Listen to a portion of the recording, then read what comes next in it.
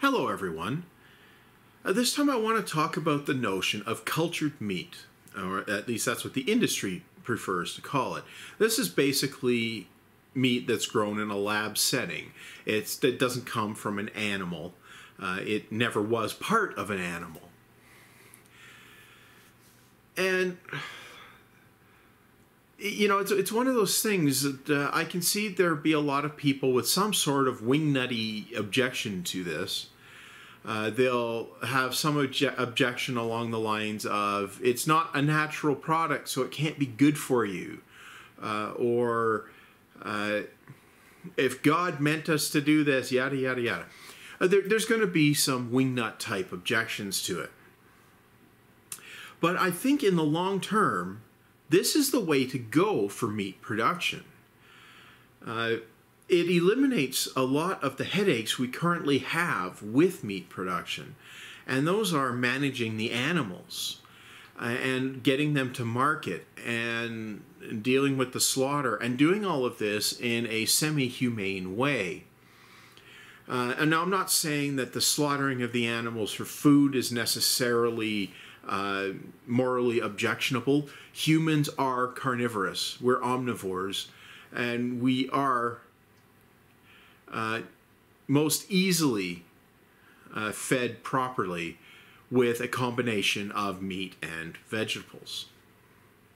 So it's not something I have a moral objection to, the slaughter of the animals for food. But that doesn't mean we need to treat them poorly from the time that they are born to when they do get slaughtered. And that doesn't mean we have to slaughter them in a way that is excessively painful or something like that.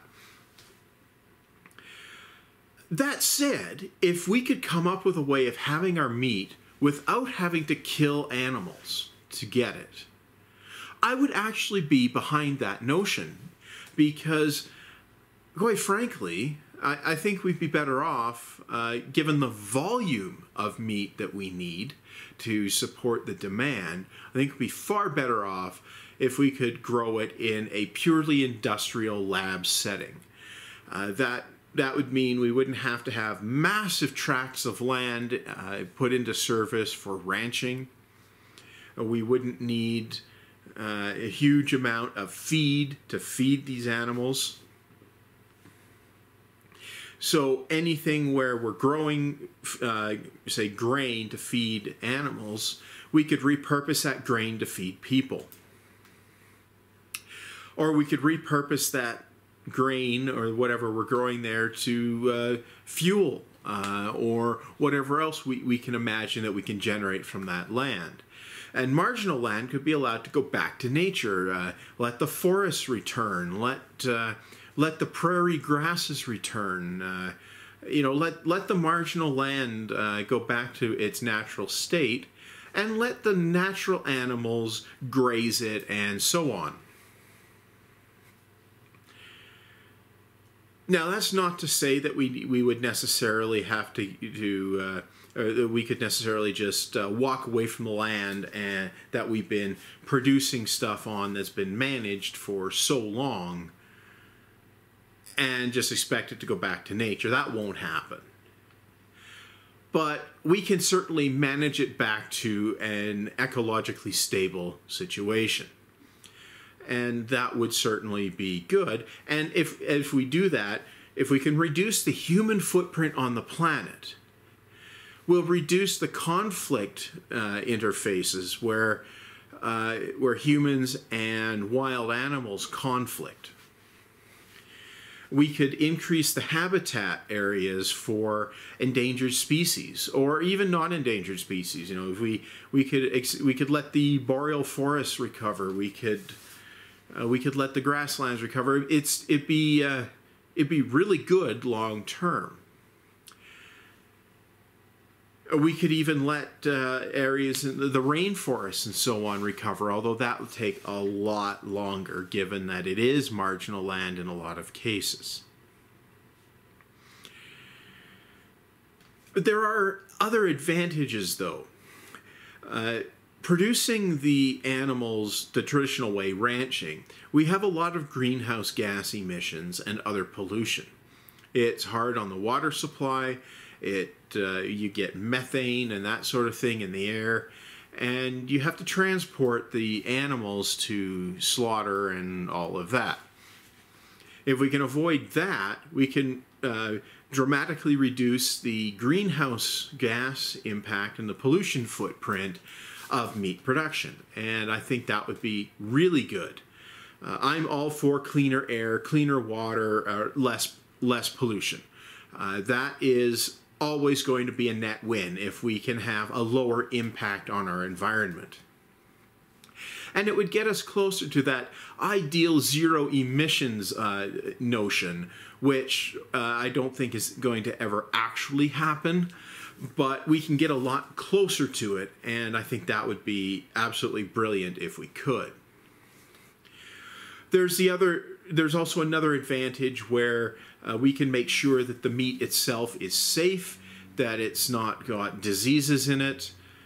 Things like mad cow disease wouldn't have to be there because there wouldn't be brain tissue at all to get contaminated into the meat. We could make it all the part of the meat that we like to eat. We can make sure it's all the stuff we like, and we can also make sure that it's nutritionally better for us, that it's not going to need the antibiotics to deal with disease. It's not going to have all of that. That's not to say we won't have potential chemical contaminants as a result of the lab process, so we'll have to be careful on that front to make sure that in the process of growing our meat artificially, we don't actually add additional problems to our food supply that weren't there before. Or make sure at least that if we do have to add something to it, that the trade-off is a net win. For example, of a net win trade-off, vaccines are not 100% bulletproof. There is the odd person that reacts badly to them. Yet, on the balance, they save vastly more lives than they harm. So vaccines are a very good risk assessment. They don't the upsides far outweigh the downsides, and we need to make sure that whatever we do with this cultured meat, we don't end up creating something where the downsides outweigh the upsides.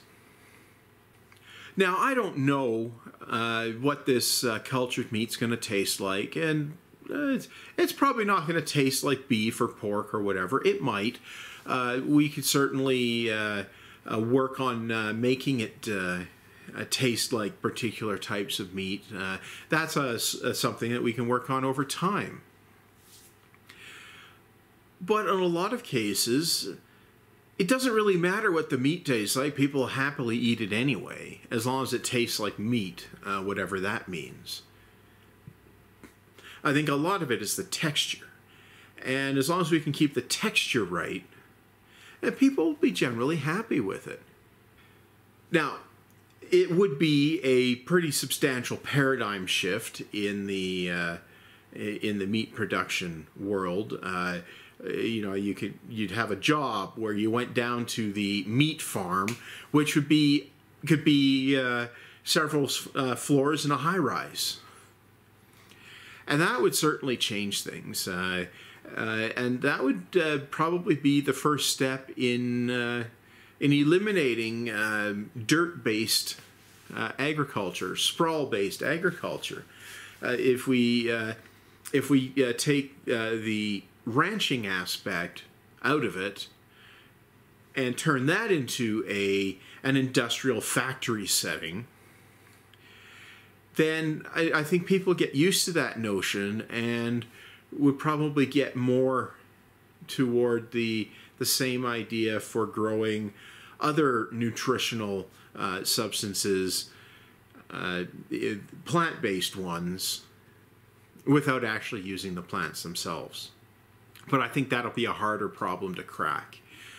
And we're still going to need the same inputs to make the plants work. So I'm not sure that will be as much of a win environmentally as getting meat production into factories. Then again, it might be. It's hard to say.